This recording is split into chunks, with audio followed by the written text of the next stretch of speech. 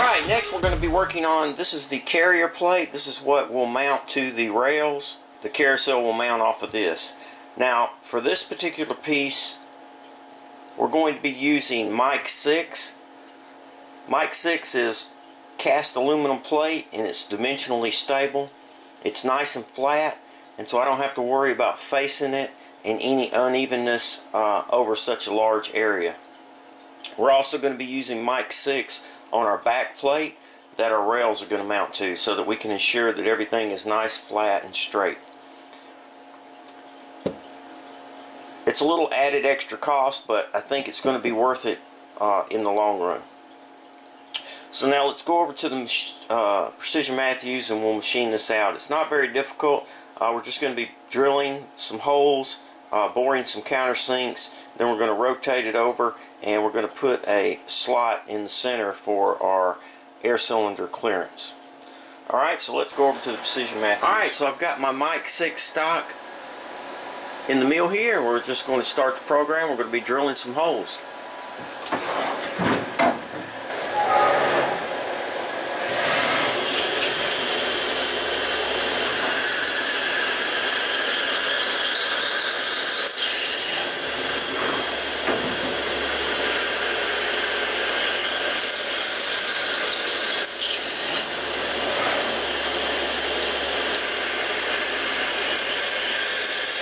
This Mike 6 machine's a little bit differently, and no need to do any kind of full retract pecking. You can just drill straight through there.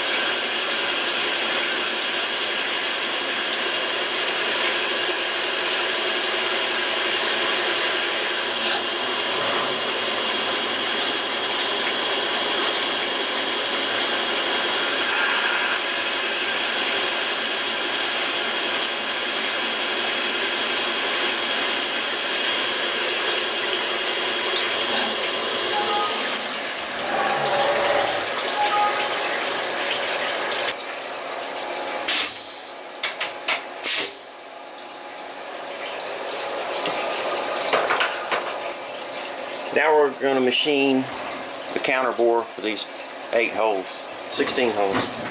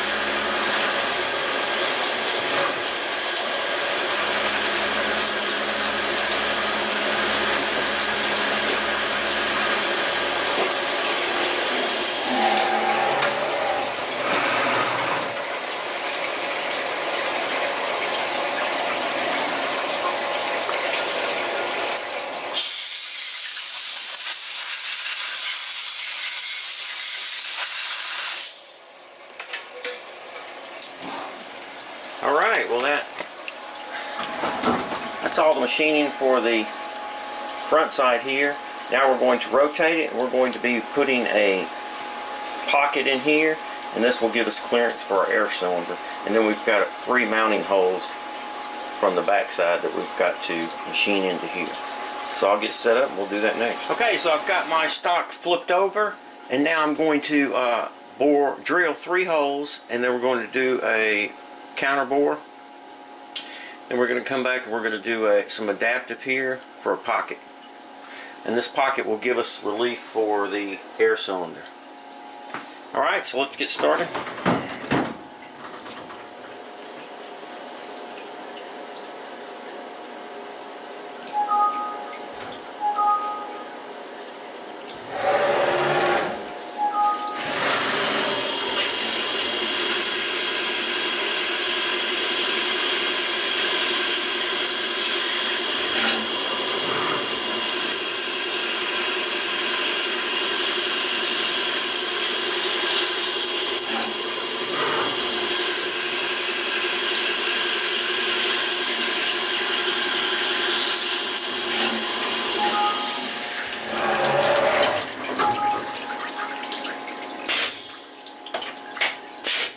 Alright, now we're going to come back and we're going to do a counter bore.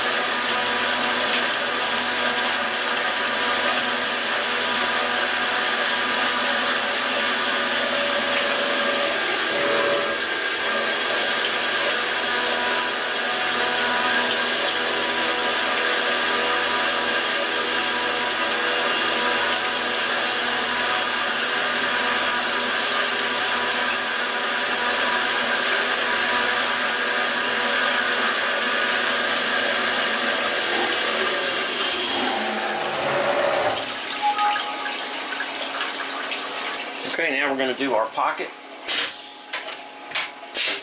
or slot really.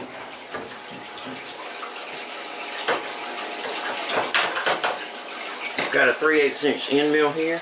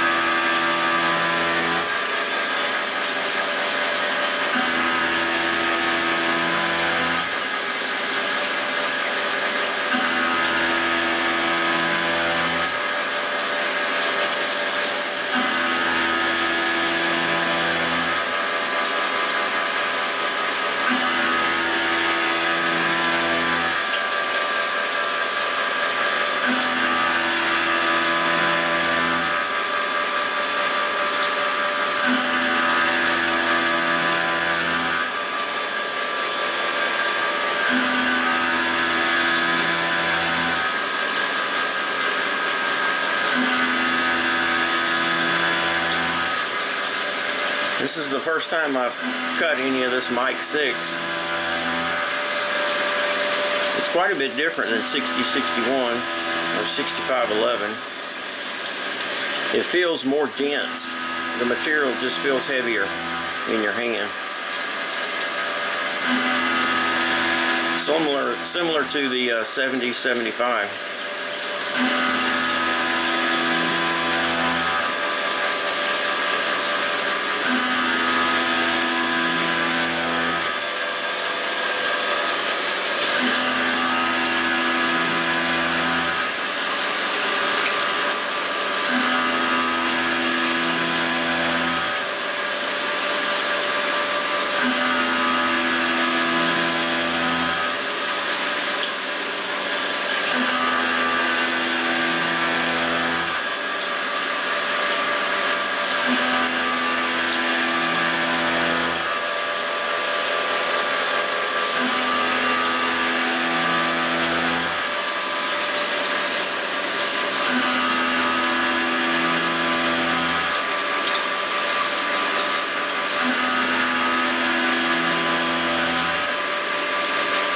like I have the retract set up for at least the mount. So you can see it's just kind of going back at the same speed and not really retracting to move over there to wrap it over. And I don't have it set up for both ways milling.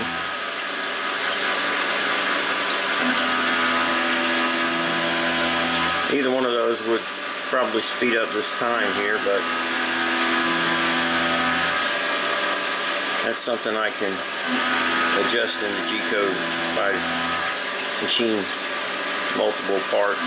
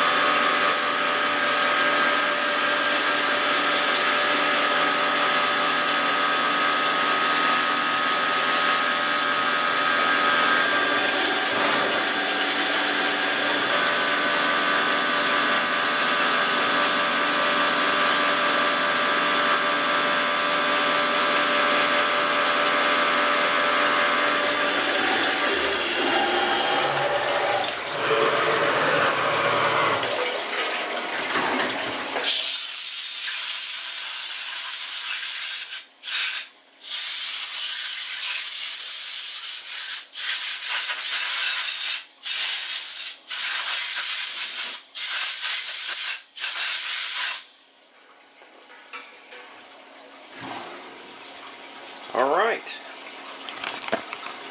there's a finished part. Turned out really good. Now this is just going to be clearance for the air cylinder, so we can keep everything nice and tight to the back plate. So this just gives us a little clearance there.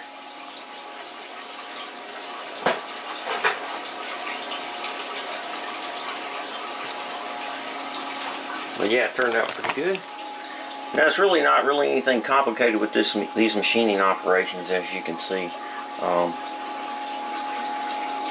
But I really like this Mic 6. I like the way it machines. It's a little bit different. It's not as gummy, I guess, is a good term. I'm not really sure how to describe it, but you can see with the chips they're quite a bit different looking. And the drilling operation, it seems like it can take a little bit more, or a lot more feed rate and RPMs. It really breaks chips pretty good. Alright, so let's get it out and we'll take a look at it. Alright, well that finishes up the carrier plate. So the linear blocks will mount to this. Our clevis for our air cylinder will mount here, like so.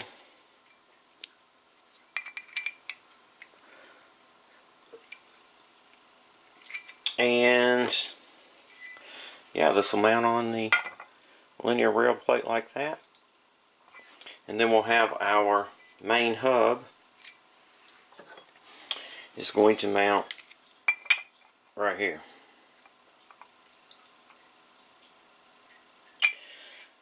Turned out pretty nice. It wasn't really that much machining, very many machining operations, but this Mic 6, I really enjoyed machining with that. I haven't used this before, but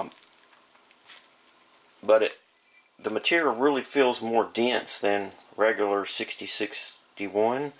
I'm not sure if it is or not. Maybe it's just a feel. But the 775 felt kind of different in your hands as well. So next up, we're going to be doing the rail back plate. After that, we'll start kind of assembling this and going from there. There's still a few things I have to work out, sensors and the mounting bracket for the column, but that'll be coming forward in future videos. Guys, if you're new to my channel and you're just tuning in, click on the subscribe button down below here. When I post a new video, if it's something you're interested in, they'll send you a link and you can stop by and check it out. As always, guys, please feel free to ask questions, make suggestions, or leave comments. Thumbs up if you like the video. Thanks for watching.